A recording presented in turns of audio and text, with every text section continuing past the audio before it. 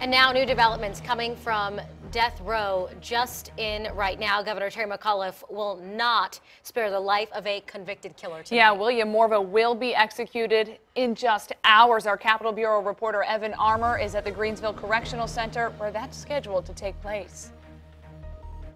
This is where William Morva will be executed. The calls for clemency have been mounting from human rights groups to state lawmakers, but Governor Terry McAuliffe has decided not to step in. He announced that decision this afternoon, saying after careful consideration, he believes Morva got a fair trial.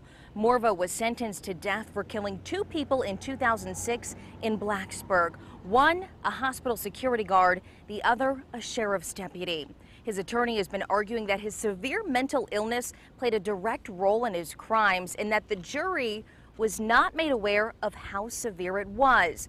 But today, the governor says the jury heard substantial evidence before sentencing.